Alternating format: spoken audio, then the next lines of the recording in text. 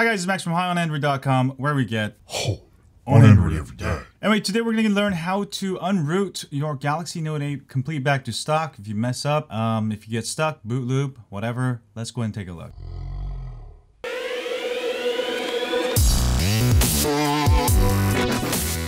Alright guys, before I begin, flashing stock firmware will erase everything on your phone. Alright, go ahead and use Samsung Smart Switch. It's on your phone.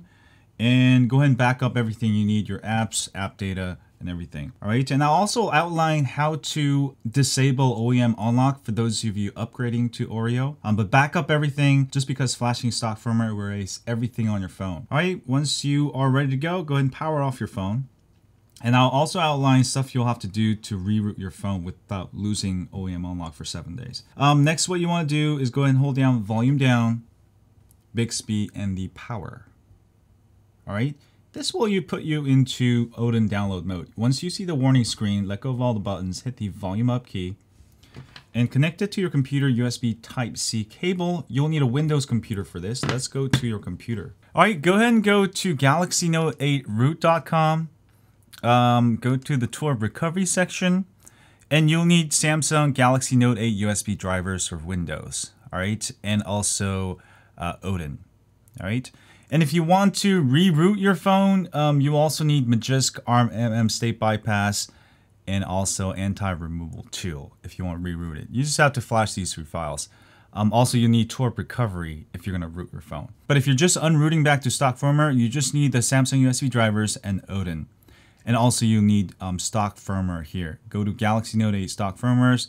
I do have stock firmware for the T-Mobile, Verizon, Sprint, and AT&T not available yet. All the Korean ones, these are all Oreo. Also, you can use this one if you have international SMN950F or SMN950F/DS. We're not going to be flashing CSC, so you can pretty much use any of the international stock firmwares. Now, if you have carrier-specific apps, such as VoLTE or stuff that only works in your country, you can go and download the exact country firmware at sammobile.com here. So go ahead and find, let's say you're in Germany, Vodafone, you can go and download that. Now, for all these download links on my site, the links are all at the bottom. Click here to download. So don't click on the ads, go to click here to download. For example, if you're downloading TORP, don't worry about the ads. Just go click down here where it says download here, wait 5 seconds, and click here to download. That's it, and that will download all the files you need. Okay, once you have downloaded all the files, then you should have, if you're just unrooting your phone, you'll need Odin, Samsung USB, and the firmware. I'm using SMN950F/DS. It's actually a Taiwanese model, so I have the exact country firmware here. If you need to reroute, which I'll also show you, you also need Magisk v16.0. Also, you should have downloaded RMM state bypass and also Samsung anti-removal tool. You could see root for OEM issue. Just grab the RMM state bypass. It's faster. I recommend it. Now, this is for those of you rerouting your phone. All right. Go ahead and double click on Odin 3_3.13.1. Extract all files. You get a folder called Odin 3_v313.1. Go ahead and double click on Odin 3 exe program. All right. And you should see a blue highlighted box like this. If you don't see this, you don't have proper drivers installed. So go to downloads and go to Samsung USB driver exe program. Double click on this, run this program. Once your driver's installed, and go ahead and unplug your USB and plug it back in, and you will see this blue highlighted box. If you see this, you're good to go. Next, you'll have to unzip your firmware file. So double click on the firmware file and extract all files. Once you have done that, you get a folder with the name of the firmware. Go ahead and click on the folder. You'll have all the files here. Now, you can go ahead and flash these 3. APBLCP. You don't really have to flash CSC unless you're actually changing CSC. So I just recommend flashing these 3. So I'm going to go here, choose BL. I'm going to go into the firmware folder, choose BL. All right, matching the first couple letters. All right, that will set that's the bootloader. And we're going to go ahead and choose AP. All right, and make sure you're using Odin v3.13 or higher. If you don't, you'll get an error while flashing because this is because of the new compression Samsung is using. And if you're trying to flash using older Odin versions, you get an error while flashing. All right, so make sure you're using v3.13.1 or higher, or just use the one in my site. Go ahead and choose CP. Go ahead and choose CP.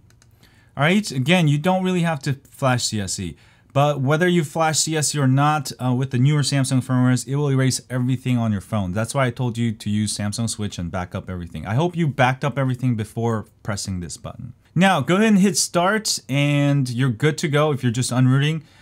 If you are going to reroute, go ahead and check auto reboot off, and then go ahead and hit start. This will allow you to not make the phone reboot. That way you can reboot it back into download mode and flash OEM unlock disable, which is the RMM bypass. And also you can go ahead and flash Magisk for root and also additional files. So you'll be able to keep root. Okay, at this point, if you're just unrooting, your phone should have rebooted, and give it 5 minutes and you'll be back at the welcome screen and you should have fully unrooted. Congratulations. Now, if you are going to reroute and you want to keep OEM unlock disabled, what you're going to do is go ahead and hold down volume down, Bixby, and power. Hold it down. This will reset your phone and put you back into download mode. So we can go ahead and reflash twerp and OEM unlock disable. All right, before it reboots. All right, you'll be back in the warning screen. Hit the volume up key. All right, go back to Odin here. Go ahead and reset. Next, go ahead and check AP and go ahead and choose the twerp recovery you downloaded for Note 8. This is for Exynos only, by the way.